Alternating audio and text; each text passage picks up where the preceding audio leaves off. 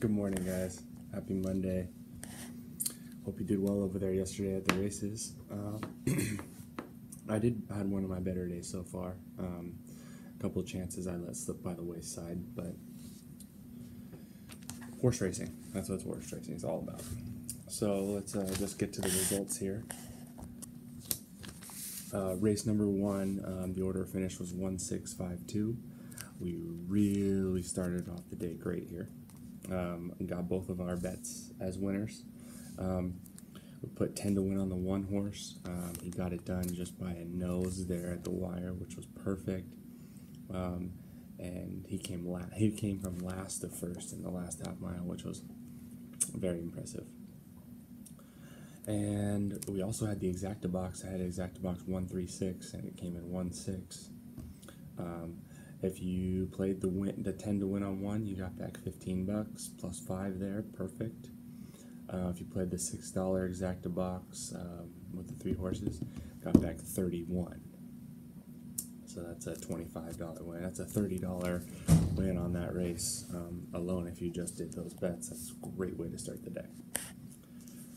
Race 2 looked a lot like race 1. You had a horse coming from last to nab him at the end of the race. Order finished 7-4-6-3. So as you can probably tell by my bets, I had the 2-4 cross on the 2, Exacta box 2-5. Not cashing in on that one, guys. Race 3, order of finish was 2-3-4-5. Uvetsy got this one done. Anonymity never really looked super comfortable out there today. But at the same time, this 2 made a real sweeping move up the rail midway on the turn, and from that point on, just couldn't get to him. I put 20 to 1 on the 3. Did get a little short price. I think it was 4 to 5, but just couldn't get it done on this day.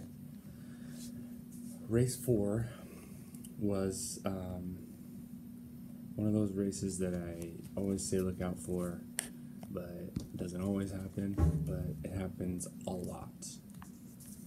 Martin Pedrosa gets the lead with a semi good to good horse, gets the lead, and he, more times than not, keeps that horse on the lead. However he does it, I don't know. Order of finish was 8-7-3-2. I put 4 across on the 2. We just missed money on that one, came in 4th.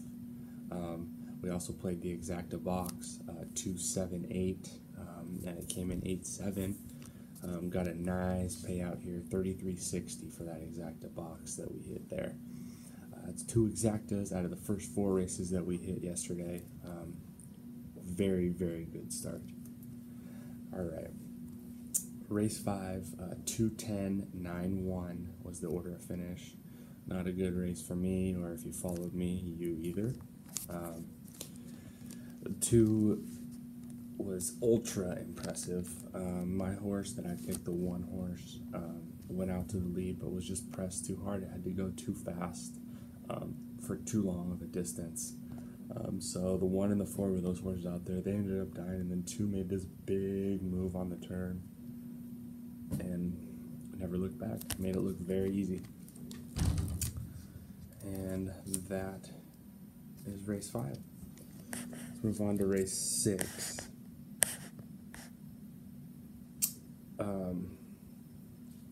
Order of finish in race 6 was 2-1-10-9.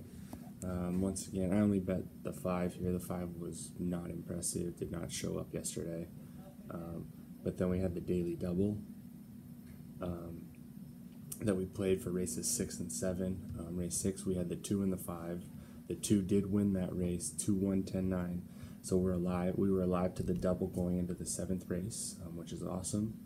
The 2 pretty much in that 6th race just pretty much stalked, and then made a nice little move on the turn, and then held off a wall of 4 horses at the end of the race. It was pretty impressive. So move on to race 7. Order of finish 10-8-6-5, and we had the 3 and the 4, so that we do not hit the daily double, losing the last leg. The 4, who had been looking good in the mornings, the firster, just didn't really show it today. Didn't look too comfortable. got pressed a bit in between horses, just wasn't comfortable.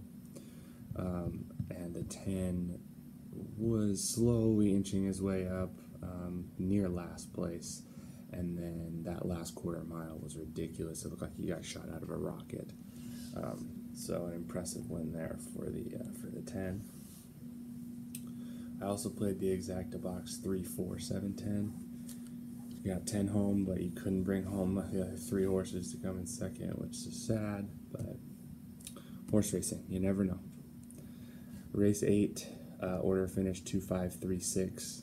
We did get a little money back here for some of our bets. We missed the Exacta box 5, 7.